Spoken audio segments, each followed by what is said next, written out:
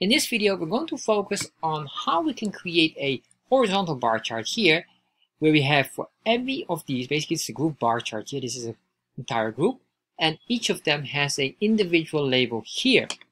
And as well, the tooltip will match this nicely. So let's start to look at this, how we can do this, because this trick will only work with a horizontal bar chart. In this video, we're going to focus on one of the viewers' questions, which is how to show dataset labels in scale for a group bar chart in Chartjs. And this question came from one of my other videos about how to do or how to create a cumulative sum data point values from the stacked bar chart in Chartjs. So in here, if you scroll down, you will see this question came from Emily. A special thank you to Emily for asking the question, and this is what Emily asked. Hi, could you make a video on group bar chart with Chartjs? And especially, I want to show the labels of the dataset under each bar column. Your help is much appreciated. Alright, so let's start to look how we can do this. To do this, we first have to go and get our default code here, which is on chartjs3.com. Getting started, this specific link here. For some reason, I get this error on Google Chrome, but on Firefox it works fine. So what we're going to do here is we're going to grab the default code. We're going to copy all of this code here. And once you got this, and if you want to understand what this code does, please watch this specific video that will explain it all.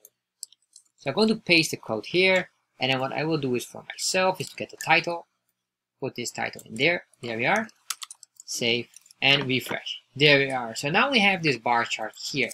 What I need to do here is to convert it into a horizontal bar chart. The trick I'm going to use can only work with a horizontal bar chart, so that's a special note to remember. So the first thing we're going to do is let's convert this into a horizontal bar chart. So it's an index axis, and then this axis will be equals to y. Save that, refresh, there you are. So that's number one. The next thing what I want to do here is I want to duplicate this so we have two more data sets. Comma, paste, alright. And then I will just grab here a color. So this color in here, put it in here. And then make sure here, this is the background color that should have an alpha value of number 0.2. And this is a black border or black background color, so we say the black cells. And next one, we will just grab this one, which is the blue color, and paste this in here, and paste that one in here. And this will be, of course, alpha value of 0.2. This will be the blue cells. And finally here, let's get here this one, which is the green color, put in here.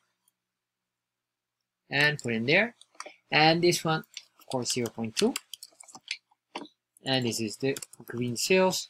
I'll just give some random numbers here, 12, and then this should be 6, this should be 9, and here we have 3, 9. Alright, so this one will be 18 and this one will be 12. Save this, refresh. Oh, what is happening here? Did I forgot a comma? You can see here I forgot a comma here.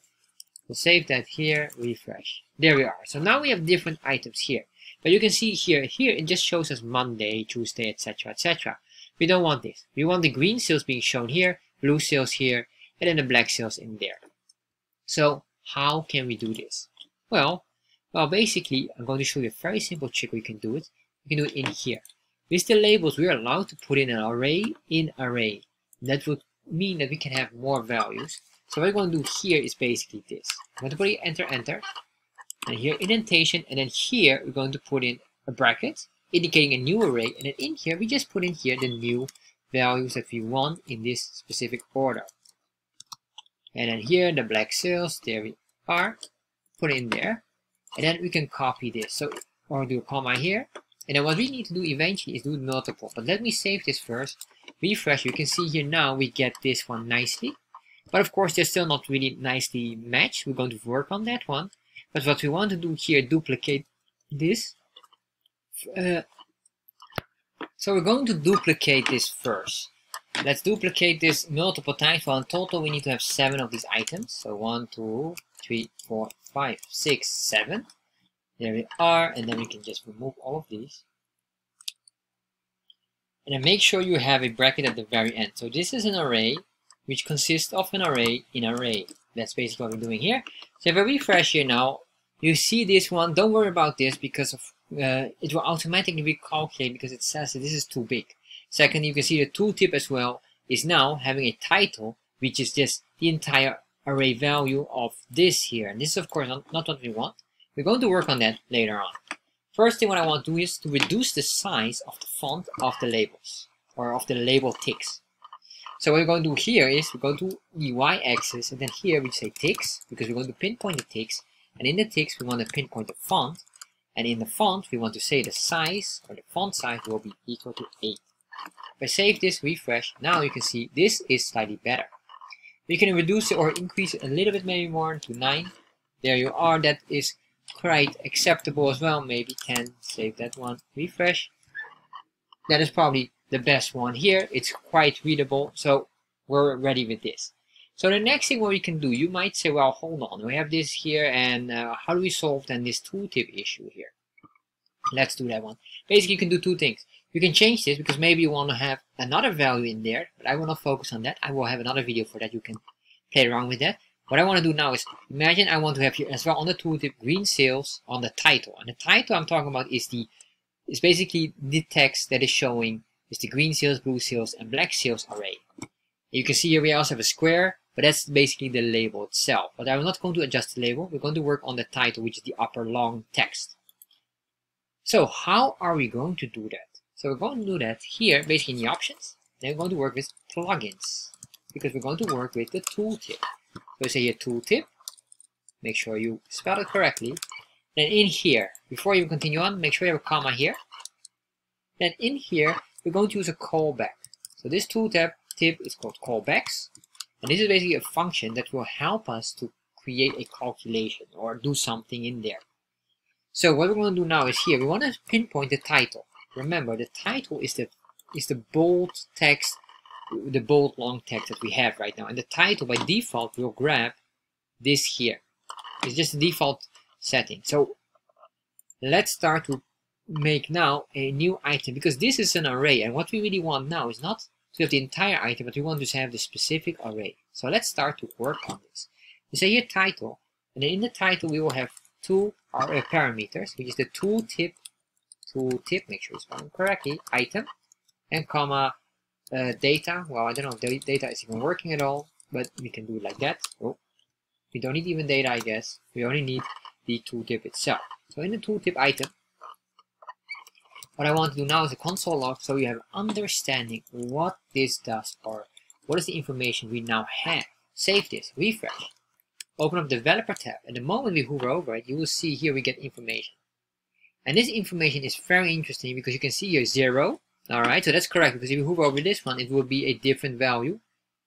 Or, well, in this case, it's still 0, which is correct, but the items here are different. You can see here data index 6, which is correct, because this is 6, 5, 4, 3, 2, 1, 0. This is index 0, or data index 0. But you also see the data set index. If you are on the blue one, it will be data set index 1. This will be data set index 2, and the green is data set index 0. So this is the information we will need where we can extract the exact value that we want. So let's start to play with that right now. As you can see here, this is the label we have. So what we're going to do here is, first of all, let's do another console log. I'm going to copy this. And what we want to do now here is to say here dot label, but before I even do anything else, you can see it's always 0. So what we need to do here is basically grab here the 0 value, save that and refresh, hover, and now you can see we grab all of these items here. And this here is now a string, it's not anymore an array. So this is very important because it converts it into a string. What we need to do now is convert it back into an array, and then we have to split them basically, or so we can, well, if they are converted back in an array, we use the split array functionality or method, and then we can just grab the certain item based on whatever data set index we're hovering on. This is number 2, which should show then the black sales, and if we are on this data set 1, which will show the matching values. So that's what we're going to do right now. So do it, we will grab a constant, and this constant we need to grab here. Nope. Alright, so sorry about that. So what we're going to do now is the following. We're going to say here the let me check here this. What we want to do here is basically we want to split the item here. So we grab this information here. We want to split this. So how do we do this? Well, basically we're going to grab here our tooltip item.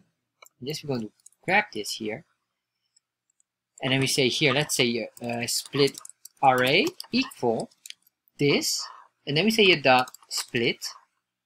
And how will we split it? Well, we will do this here. You can see here it's already considered as an array with a comma, so it already has the comma in here. So use the comma as the determinator or the dominator to change it into a array. I'm not sure if I'm saying it correctly, but that's alright. Anyway, that's the one that will convert it into an array from that moment on. So once we do this, what will happen is basically now we have the value here. So if you would console log the split array, we should see now an array instead of a basic value that we have here of the label. So save this, refresh, hover over here, and you can see here now this is back into an array and it recognizes it. So all what we need now is the item where we hover on. So if we click here, look at this, we have this data index tree. Well, that one is alright, we don't need that. All we need is this, the data set index. And that one will give us the answer what we need if we're going to hover over the item here. So what I'm going to do here is I'm going to say tooltip item dot data set index. So if I save this now, refresh, if I hover over it, you can see here, oh, well, I guess we get something here unexpected.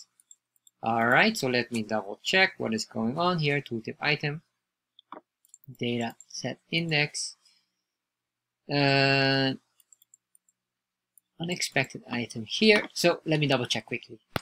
Alright, so I figured out quickly. So what was the issue, which makes sense, of course.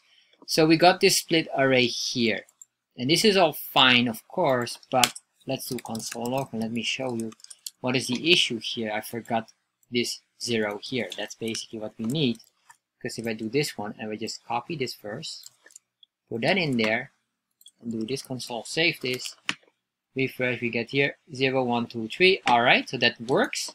We got a lot of console logs here. I'm just going to remove every item here. We don't need all of that. Then we have this one here, should be like this with the 0. If we refresh now, you can see here we're now getting the specific item here. Although it moves a lot, it doesn't matter so much. Let's cut this out, or copy this, and then we just say here the return, because this is basically how we do it. Now we should have everything shown nicely. There we are. Now we have the black cells, we have the blue cells, and we have the green cells being shown in the title here. And as you can see here, we can move on to the next one as well. And this is basically how you can play around with it. So as I said before or earlier, you're not able to do this if you would do it on a horizontal bar chart or vertical bar chart. So if I save this now, change it again back, you will see we get this issue here. You might try to rotate this, but I have so far not been able to figure out, and there's no built-in setting for this. So in that case, I would say only use this on the Y index axis here, and this will work nicely. So if you enjoyed this video and maybe you want to learn even more about tooltips, because right now this here might be something you want to customize even deeper, because there's a lot more things possible, check out this specific video about how to add more information in the tooltips in Chartjs. It's a 20-minute long video that explains every specific item here that can be extremely useful for you.